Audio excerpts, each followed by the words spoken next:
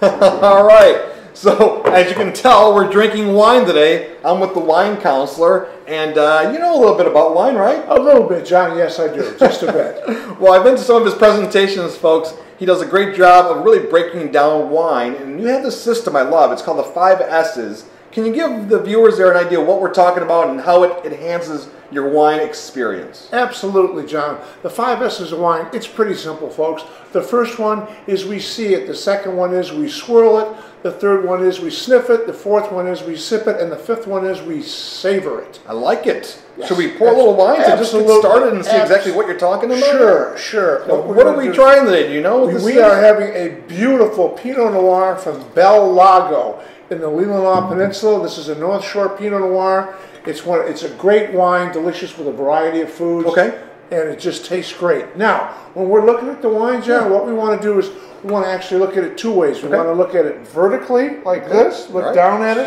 because we're looking for the body, and see if we can see through our fingers. Oh yes, of course. Which with white wines you can certainly do that, and reds, the deeper they get, the less you can see your fingers. All right, good. Then we actually want to take it out and look at it horizontally. And ladies and gentlemen at home, please be careful.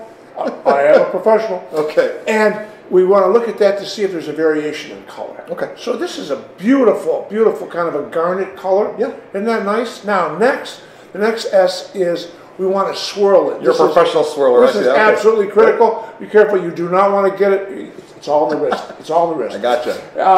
And what we want to do is we want to swirl this so that we volatilize the esters. What is the wine counselor talking about? Who's ester and what are we doing to her, as my niece says? Well, esters are chemical compounds in the wine, and we want to get oxygen in there so that we can smell the wine. Okay. This is critical. Great. Next, we're going to sniff the wine, probably the most important S of them all. When we do this, we want to get our nose in the glass. Well, ladies and gentlemen, we haven't lost anybody yet. If I can get my nose in this glass, you can get yours in the glass. Okay? All right, let's do it. All right, we can do that.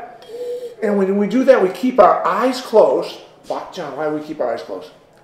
So we can enhance our senses. Exactly.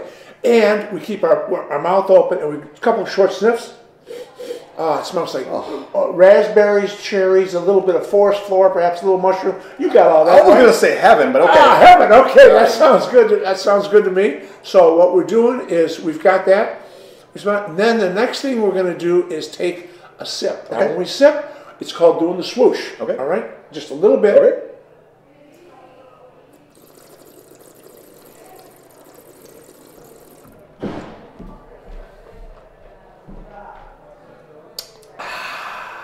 Nice. Perfect. We do the swoosh to get air in, and we chew the wine. Not quite gargling, but you want to get it all over your palate so that it hits all the different types of flavor receptors in your tongue. Then we savor the wine. What's the finish like? It sounds so much better than aftertaste. I like finish. Sounds good. Doesn't that? And the longer the finish, the better the wine. The better the wine. You see, he's a great student. He's a great student. So it's the 5 S's, and ladies and gentlemen, it really will make a huge difference in the way that you enjoy and appreciate wine. I think you can testify to that. I can testify. Wine counselor Michael Schafer, where can we get more information? Maybe we want to bring it out to an event somewhere. How can people get in touch with you? Love to. It's at www.winecounselor.net, or on Twitter at Wine Counselor, or Facebook Wine Counselor. Love to see you. Simple as that. Sounds good. Thank you. Cheers to you. One more.